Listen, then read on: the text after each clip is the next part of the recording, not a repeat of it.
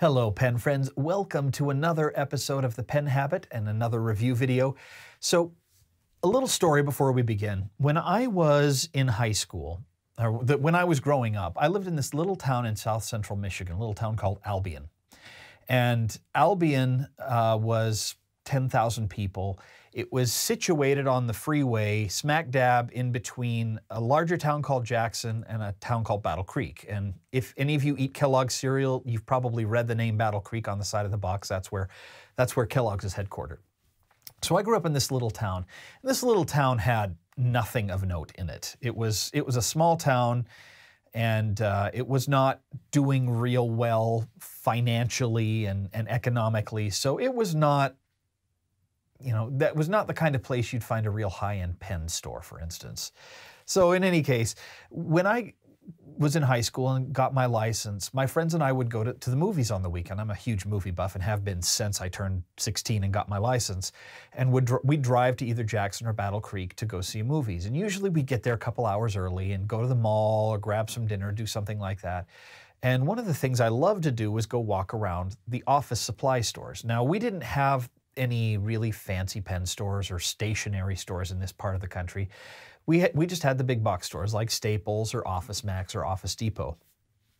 And so I loved going to these stores and, looking at the notebooks, or I loved pens of any kind. Even back then, I wasn't as serious about them as I am now. And most of what I was just like, I just want a ballpoint or a roller ball that works better than, the cheap Bic sticks. In those days, most of these stores had a display cabinet up near the front of the store or back with the pens that was the high-end writing instruments. So the fountain pens or the gift sets of roller balls, that sort of thing. And it was usually cross pens, maybe a Waterman pen or two, but nothing you would consider a luxury writing instrument. These days here in the US, these office supply stores rarely carry any fountain pens at all. But back in those days, they had some fountain pens in stock. And I remember, looking at them. That was kind of the first time I realized that fountain pens were even a thing. That was, I remember seeing in cartoons, where they'd suck up the ink with the little lever fillers and stuff like that. But I hadn't realized I just thought that was something that wasn't made anymore. So I remember looking at those, man, I wish I could get one of those, but I never did. Cut to 20, 25 years later, and I get my first fountain pen, and it's all downhill from there. So when I got into the fountain pen hobby, the first thing I did is I went to the local office supply stores, and there were no fountain pens, period. No, none of my local stores had fountain pens until I discovered my fountain pen store that eventually ended up closing. And so I was really disappointed. I went to buy a new chair for the studio here a couple weeks ago, and when I did, I saw a display of a very inexpensive Cross fountain pen. Now, Cross does not have a great name in the fountain pen community, especially for the really low-end stuff, but it was 20 bucks. I hadn't seen a fountain pen in a big box store for a long time, and I thought, I want to give this a try. So what I got was this pen. This is the Cross Calais. It's originally about $40. It was on sale for 20 bucks. I picked it up when I went through the line with my new office chair, which, by the way, I love. and I thought it would be interesting to give this a go. For those of you who don't have access to stores, and when you're just first getting into the hobby, sometimes you want to go to a store and just pick something up right then and there. You don't want to have to wait for shipping. And if you can find pens in the stores, in the big box stores, this is usually the kind of pen you're going to find. So let's see if it's worth getting one of these. So this is the Cross Calais. It is a brass pen, very thin-bodied brass pen. We'll get to that in a little bit, with a blue matte finish. I don't believe the blue matte finish is made anymore. Looking on their website, they do have other finishes that appear to still be in active production. I don't know if this one is. I couldn't find it on their website. The top has a little silver finial with a little line cut into the side. The clip has the word Cross on it. Pretty blah clip. I don't love this clip for a couple reasons. First, it's extremely stiff. It would be very difficult to clip this over the edge of your jeans or something like that. The other problem is that it is one of those clips that is you know, they cut tabs or cut little slots into the side of the cap and then kind of bend tabs around. And I have not had good luck with those because I fiddle with my pens a lot, or I use the clip as a, if this were a screw top, as a pivot point almost, or a fulcrum point. That's not the right word, but you know what I'm going for.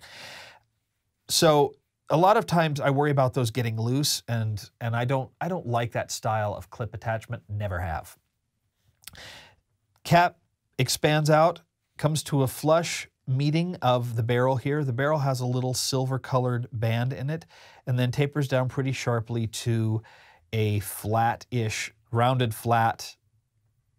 It's not really even finial, it's like a plug.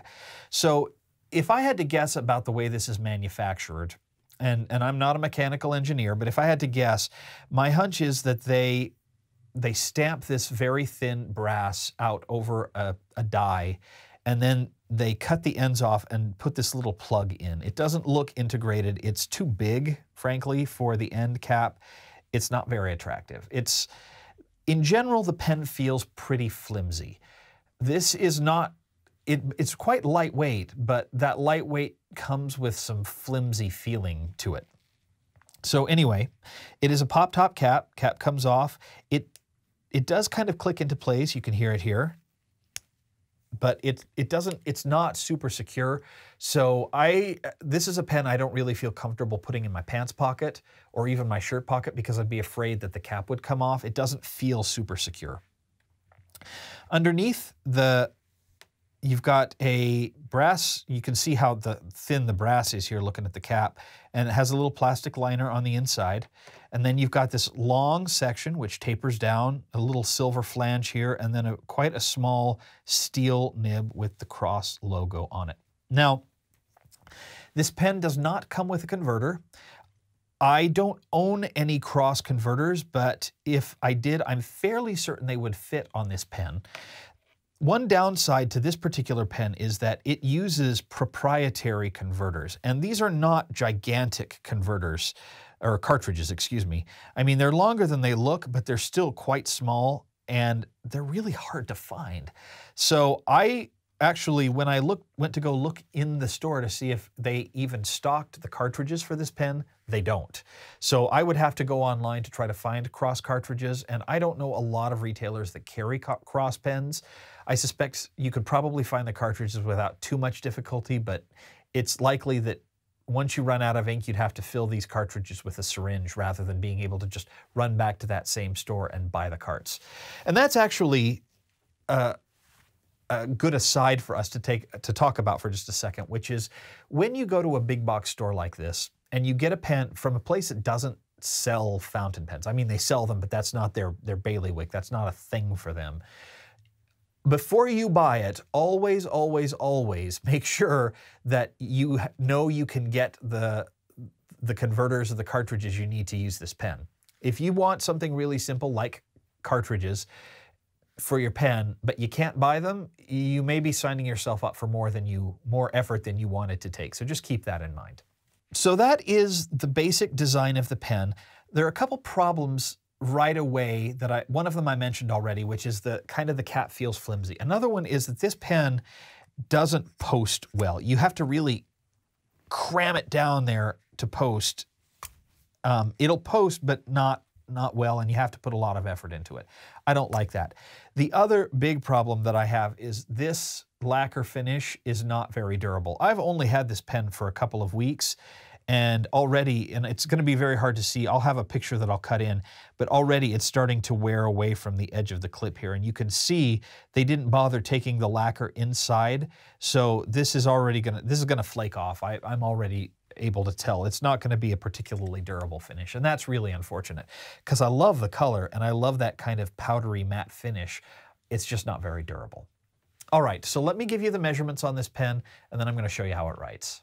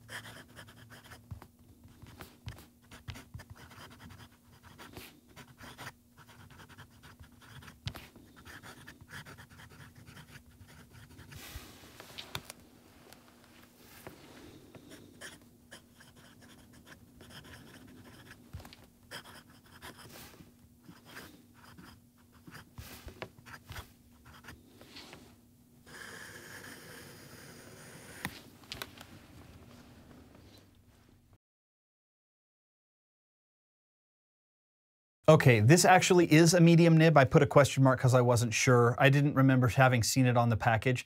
The packaging, by the way, just this really flimsy plastic box. It wasn't even worth showing, let alone keeping, so I tossed it because it was, it's kind of the fountain pen equivalent of a blister pack, so it wasn't worth showing off.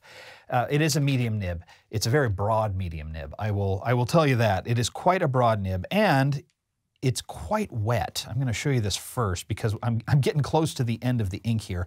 So it's actually quite wetter than it's showing right now for a couple reasons. One, as I mentioned, I'm almost running out of ink, and I didn't want to start a new cartridge. And two, it's been sitting for a couple of weeks without use, so it's a little drier than it has been in the past. In terms of the feel in the hand, it's actually pretty comfortable. I did a fair bit of writing with this pen, and I liked it. It fit my hand a lot better than some of the other more popular pens like the Pilot Metropolitan or the Lamy Safari. It actually fit my hand really nicely. And because the barrel walls are so thin, it isn't very heavy. It feels pretty nicely balanced. And the thing I like about it is I can grasp it pretty much anywhere. Because of the shape of the section, I ended up holding it pretty high up, which helped with the comfort because I could get a thicker grip, a wider grip diameter by moving further up the section than using it down closer to the nib, which would have been too narrow. In terms of the nib itself, the nib is actually, aside from being quite wet, is pretty well adjusted. It is not particularly well polished though. It has an almost unpleasant amount of tooth to it. I'd put this at around a 4.5 to a 5 on my feedback scale, which is more than I like to go with. So it's not scratchy, but it is not smooth either. It's pretty toothy, and I don't find the tooth particularly pleasant. It helps when it is wetter, which happened when the cartridge was new and the ink flow was new. That does take away a little bit of the tooth, but it still is not going to be that buttery smooth feeling some people really like. In terms of reverse writing, this is quite scratchy. It is drier, but it does not like the it's like scraping your fingernails on a chalkboard. Gross. So yeah, not the best reverse writer I've ever used. Going from right to left. There's no real give to the nib. There's a little tiny bit of give to the nib, but it's a pretty inexpensive steel nib, so I wouldn't be expecting a whole lot with this pen. So that is the writing experience. It's pretty pedestrian, not amazing, consistent. It's nice and consistent. If you like a wetter, wider line, this is a pretty good wetter, wider line for an inexpensive pen. But at the same time, it's just not, you can get a much better writing experience with a lot of other pens, even in this price range. So, as I mentioned earlier on, the Cross Calais, I bought it for 20 bucks. Its price listed on the shelf was 40 bucks. I think they were trying to clearance them out. So I'm going to assume that the list price on this pen is around $40. And I don't normally say it in this frame of reference, and I don't normally value it in quite this way. $40 is too much money for this pen. I'm going to be that definitive. It's too much money for this pen. It's not that it's a bad writing experience, it's that the construction quality is so poor. This is just not a very well-made pen, especially when you compare it to pens like the Pilot Metropolitan, or the Nemesign Singularity, or even the Lamy Safari, or the Faber-Castell Loom. All four of those pens I would consider much higher quality pens, and they cost about the same or even less than this pen does. I like the color. The design is very dated. It's very uninspired, very uninteresting. The color is cool, but it's just not very well built. And to have the finishing flaking off, despite the fact that I'm very careful with my pens and I've only been using it for a few weeks, it's not acceptable to me, even at a low price point. If you can't build it well, just don't build it at all. Or as my dad often says, if it's not worth doing, it's not worth doing right. So there you go. So anyway, this has been my review of the Cross Calais. I feel like it is pens like this that have given Cross a bad name it does not always deserve. My experience with the Cross Century 2, when I reviewed that a while back, was that it was a really nice pen and one far above and beyond what I was expecting to get from the pen when I got it. I've never tried some of their larger pens like the Townsend or any of those, but I've heard very good things about those pens as well. But when the introduction to the brand is something that is poorly made, doesn't feel good to write with, and is not durable, that hurts the whole brand. This is one of those things where I feel like it would be better for them not to make this pen at all, because I feel like making this pen would probably end up driving people away from the hobby, as opposed to introducing them and bringing them on board and encouraging them to get better pens. So I am not a fan of the Cross Calais. I'm going to go out on a record and say that. So anyway, thank you so much for watching. I do appreciate you being here. And of course, don't forget to check out penhabit.com. You can see the link to the written review in the notes below, including some additional photos, get up close and personal with the finish on the pen and see how the nib is ground and some of that stuff. Don't forget to check out the Pen Habit web shop as well, to check out the Inky Fingers notebook line. We still have some of the factory seconds at a reduced price there, so you can get them. And we should start seeing some of these pop up in some European retailers very shortly too. I've been in conversations with some European retailers, so if you don't follow me on Facebook or Twitter, I would highly suggest you do so you can get announcements when these notebooks are going to become available overseas, so you don't have to pay ridiculous amounts for shipping them from the US. So that should do it for this episode. Thanks again for watching, and we'll see you here next time on the Pen Habit. Bye.